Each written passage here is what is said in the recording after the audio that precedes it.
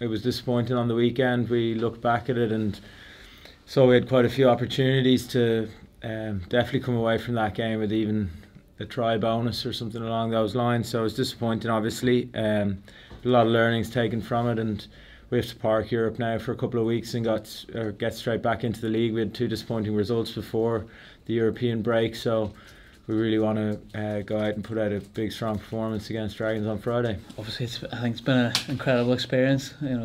Sitting this time last year, I never would have thought we'd be playing in Europe and against Racing and Leicester, especially in that new arena at Racing. It's incredible.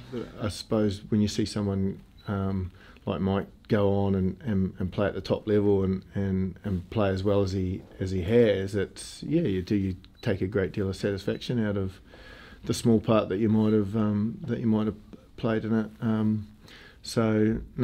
There's so much feedback coming from the other guys that that I worked with at Inst and that helped coach Mikey as well, that they're just all absolutely buzzing and they're loving it. I'll be really hard on myself, making little mistakes that not a lot of people will notice during the game. If you're meant to be at a certain ruck or maybe things like that. But in general, I've been pretty happy with the performances so far.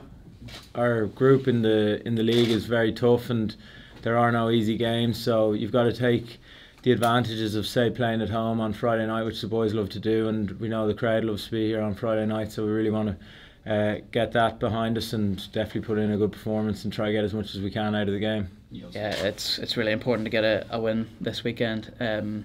We've taken positive notes from the last couple of weeks, and even in Munster and Connacht, we've taken positive notes out of that, and we're creating a lot of opportunities. We're just not finishing them, and I think it's important that we'll finish them this weekend and show that we really are, that we will be a good side.